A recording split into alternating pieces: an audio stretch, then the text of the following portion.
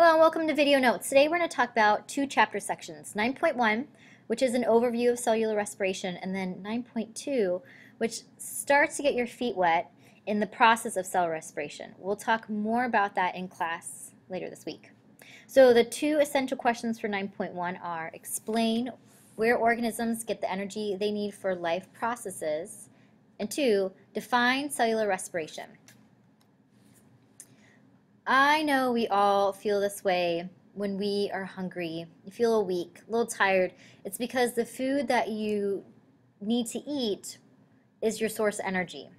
If you're hungry, that means you need to get that energy to supply your body with fuel. So think about this. How does the food you get convert it into usable form of energy for your cells? So in other words, think about all this food on this page. How does this food get converted into usable energy that your cells use? All that food from the last page came from one daily meal, or one meal or several meals that Michael Phelps eats in one day. So you can look at a breakdown of what he eats, for example, for breakfast, lunch, dinner, and each meal is 4,000 calories. An average person like me or Mrs. Kaiser would eat about 2,000 calories per day.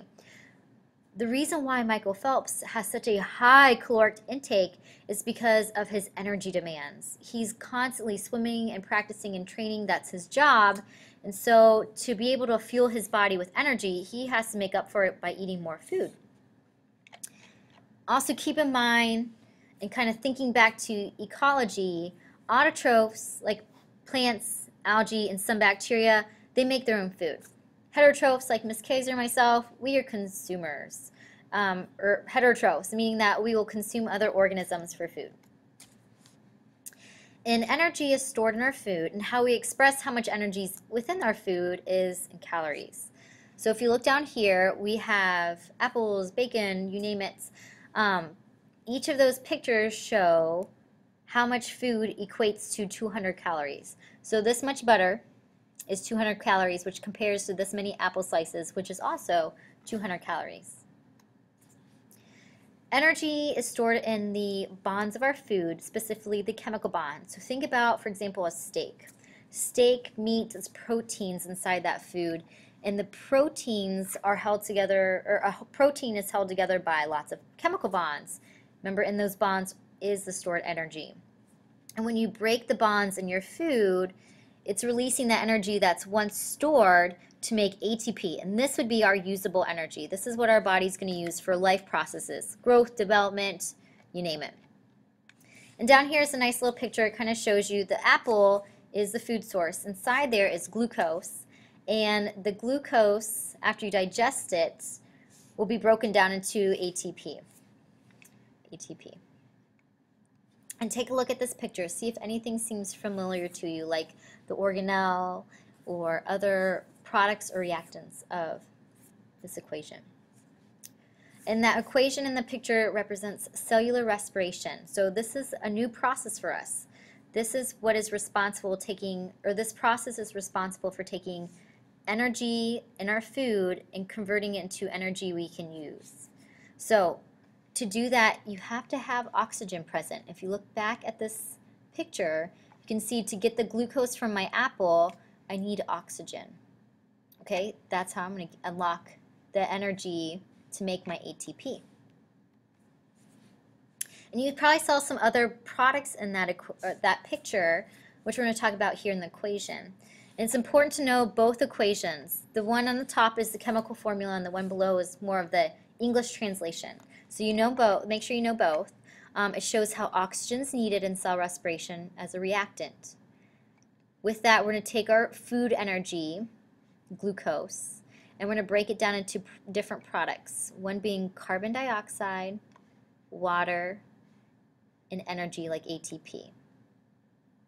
Okay, notice how many molecules of water, oxygen, carbon dioxide, and water are either needed or made from those processes. And think about if that equation looks familiar to anything we've talked about in class. Lastly, cells release chemical energy in food molecules very slowly. If it was really fast, a lot of that energy that we would want to be used to help make ATP would be lost in the form of heat. So it's important that that cell respiration process is slow so you can obtain the most energy from your food. Okay, so the next part, chapter 9.2, is going to be talking about the whole process of cellular respiration. So the essential question for 9.2 that you should have now into your notes is describe what is happening in the 3 stages of cellular respiration: glycolysis, Krebs cycle, and the electron transport chain. So let's take a look. So cellular respiration has 3 main stages, and these go in order. So it first starts with glycolysis, the Krebs cycle, and then it goes on to the electron transport chain for the final step. So let's take a look at that first step, glycolysis. And with our knowledge of root words, we should be able to break this down and understand what stage 1 is all about. Lysis means to break apart. Glyco, we can think of glucose. So we're breaking apart glucose, and that's exactly what glycolysis is doing. But this only produces a small amount of the energy. The rest of the energy is going to be made later on in cellular respiration. So let's take a look. So glycolysis is taking glucose, which is represented here with 6 black spheres. Each black sphere represents a carbon. Remember, glucose has 6 carbons in it. And then glycolysis breaks that glucose in half. It breaks that bond, and remember, we're breaking a bond, so that releases energy. And then it's going to form it into these 2 pyruvate molecules. So each pyruvate molecule has 3 carbons in it. Then those pyruvates will go on to the next part of cellular respiration, which is called the Krebs cycle. So in the Krebs cycle, a little bit more energy is being used. So that pyruvate is entering into the mitochondria and being used in the Krebs cycle to produce some more energy as well as some CO2. So then the last step of cellular respiration is called the electron transport chain. And this is where most of the energy comes from in cellular respiration. So after it's gone through the glycolysis and the Krebs cycle, it goes on to the electron transport chain. And this uses oxygen as well to produce that energy. Okay, so let's talk about oxygen. So pathways of cellular respiration that require oxygen are called aerobic. And here we can break down our root words too. Aero meaning the presence of oxygen. So aerobic means you have to have the presence of oxygen in order for this to occur. So let's take a look. So the Krebs cycle and the electron transport chain are the 2 parts that are aerobic, so they require oxygen. If you don't have oxygen, these 2 things cannot happen. And then both the Krebs and the electron transport chain take place inside the mitochondria.